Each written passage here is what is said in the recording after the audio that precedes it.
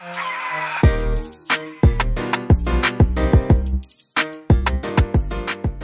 guys, Christy here from DaSilva Life, and thanks for coming back to our channel. In this video, I'm going to talk about something in regards to HoneyBook that can be super useful, but there's definitely some question marks around it. That is HoneyBook tasks. So today in this video, we're going to be talking about HoneyBook tasks, what they are in general, and how to also set them up in automations. So before I start this video, I want to talk about task management in HoneyBook, because a lot of people try to use it as a project management tool where really it's great for just a few one-off tasks when you are trying to manage them within a project. So in the task section, you can add a task manually just as a reminder, or you can have tasks triggering through automations. This may be, say, 1 week before a project kicks off, you can set it to remind you to send a client gift. But when it comes to actually task management and project management, if you have a lot of things going on in your business, it's better actually to have a project management tool. Our favorite is ClickUp, but if your business is more simple and there really only are a few main things you have to do per project, HoneyBook tasks could be a great option for you. So this is gonna be just a quick tutorial on what HoneyBook tasks are, how to create them one-off, and then how to also set them up in automations. Let's dive in. So here we are in the HoneyBook tasks section. So you can access this from the home screen where it says tasks,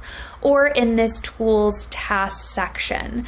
And so here you'll see this is set to today, but I could see all. If I go like this, I could see coming up this week, overdue, approvals, which would be any emails that are waiting for approval or things like that, tasks, and then completed. So to add a new task, you're just gonna click add task. I could call this test task 2, and then pick a due date for that. Then you're gonna see search for project. So you can either add this to a project name, or you can just leave it as a generic task within here. So basically it's gonna pop up on the days that it's due and then remind you to do that. Then you can just mark it as complete and then move on with your day. So another thing is, if you go into a specific project, you'll see this is John Smith.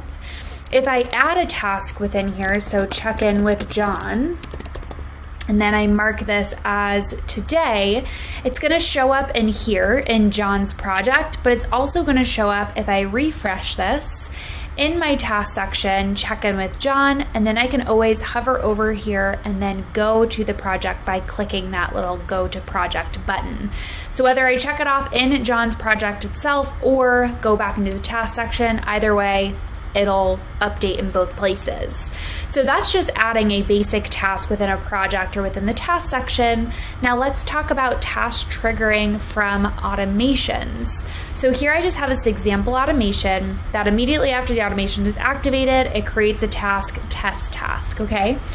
So you can do this for send client gift. You could do this for check in with XYZ or send this information, prepare branding, etc., right? Edit this person's photography, send over their gallery, etc.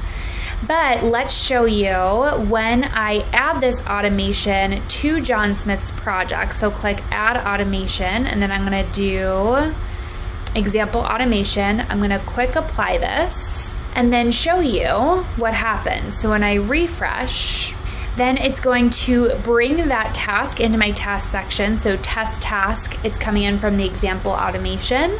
And then when I go into the task section, you're gonna see test task coming from test project, which was John Smith.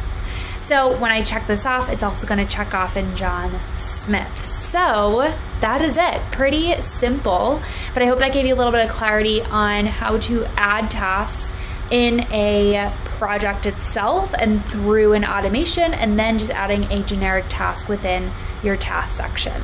So I hope that video was helpful for you and you have a better understanding of what the task section in HoneyBook is really good for. If you like this video, make sure to give it a thumbs up. Also, if you are just diving into HoneyBook and you feel like you need really that step-by-step support with all the video tutorials you could ever want, make sure to check out our system school. I will link it in the description below, where we have an entire course on HoneyBook and some awesome plug-and-play templates for you to kickstart your HoneyBook journey. If you have any other HoneyBook questions that you would like me to answer, make sure to drop them in the comments below, and thanks for watching.